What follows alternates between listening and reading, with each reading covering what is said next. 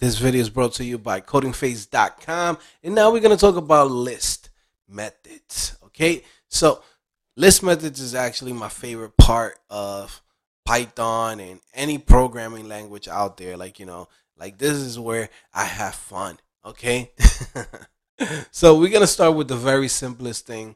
So we're gonna have a variable called users, and in here we're gonna say there's gonna be Joe, there's going to be Barbara, okay, there's going to be Jacob, there's going to be uh, Cam, and there's going to be uh, Miss Jones, right?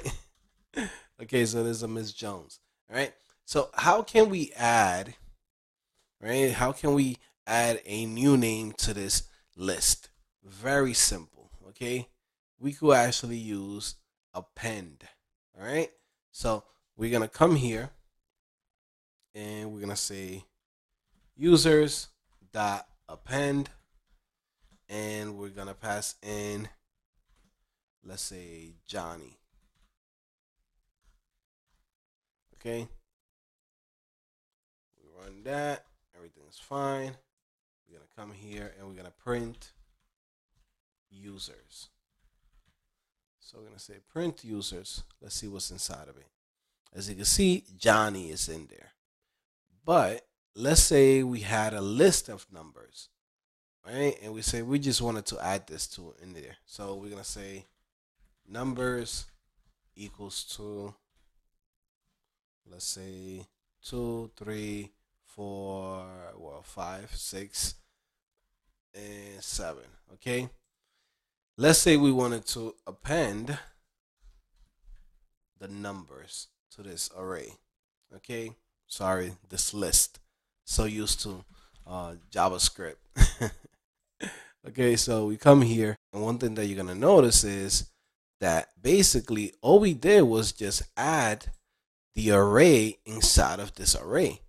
But wait, what if I wanted to just have all of the numbers to be part of the first array, not having it inside of the array? Meaning, I wanted to have the number 2 as an index inside of the first array, and the 3 and the 5 and the 6 and the 7. Well, we can actually do this by saying extend. So we could say extend numbers to the user's array. And as you can see, instead of having a list here, all we did was we took all of the items inside of the numbers list, right? And then we just put it inside of the users list. Okay, so that's one of the ways to do this. Now you have other cool things that you could say sort. You could come here and say reverse. So we're gonna do a little something. We're gonna come here and we're gonna say users dot sort. Okay, we're gonna run that, and it says, okay, Python error not supporting instances of int and strings. Okay, so that's an error that you're gonna see. You can't sort numbers and strings at the same time. Okay, so what we're going to do is, instead of extending these numbers here, right, we're gonna take this out, comment it out, okay, and we're just gonna keep the names. All right, so for now, when we come here, it basically goes B, C, J, J, J, M. And one thing that you're going to notice is that it's just in capitalized order, right? So basically, we just sorted it out from A to Z, all right? Now, if we wanted to reverse it, we could say reverse true. And as you can see, it starts from Z to A. Okay, so it goes M, J, J, J, C, B. Okay, so that's an easy way to do it. Now, let's say you wanted to just reverse it. You could literally just look at what we have here, which is just say, hey, reverse.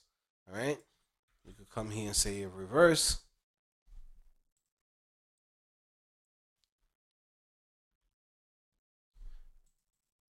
Okay, reverse no D, sorry about that.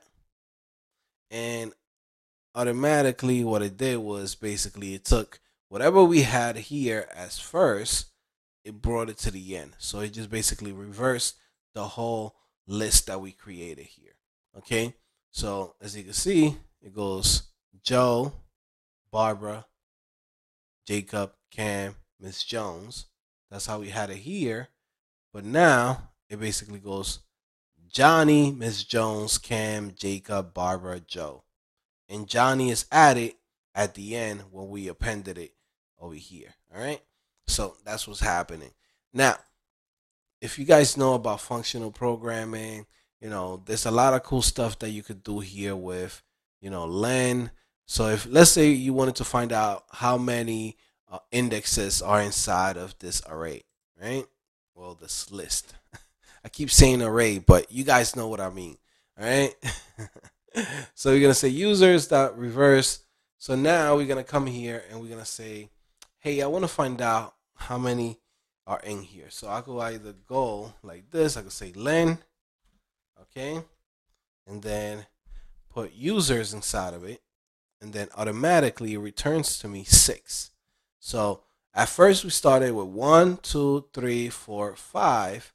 5 names. Then we added Johnny.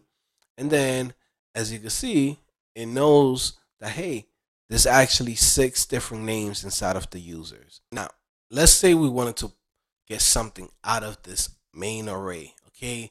We say, hey, I want to actually remove Jacob out of this. How can I actually get him out of this users list? Very simple. I could come here and say like this, users dot, and then I say pop, and then I put in the index of the Jacob name. Okay, so I come here and say 0, 1, 2. So I'm gonna pop the number 2 index out of here. Okay, so I'm gonna say users, print it, so we can actually see what's going on. And one thing that you're gonna notice is like, wait, Jacob's still there. Why is Jacob still there? And you're gonna realize that what happens is basically you gotta look at the order of operation, how things are being run with the code. So first of all, we declare users here, okay? And then from there we say, okay, we have numbers, right? We didn't do anything with numbers, but here we appended Johnny, okay? So that basically added Johnny at the end, okay? So now there's 1, 2, 3, 4, 5, 6. So there's 6 names in there, and then we reversed it. So we had Johnny on this side, we had Miss Jones on this side, and then we had Cam on this side as the second index. So then when we say pop the second one, the one that got removed was actually Cam. Remember, because we reversed it. So if we want to come back, take this out, we run this, you'll see that Jacob's no longer there. Right? So if you say users pop 2, so you're saying Joe, Barbara, and then Jacob was here, so that got removed. And basically we popped Jacob out of here. Okay, so there's like the basic stuff that you're gonna be able to do with list. I would recommend definitely check out the documentation and see all the different things that you can do with a list and what are the methods that are already built in for list. So yeah, I'll see you guys in the next video. Bye.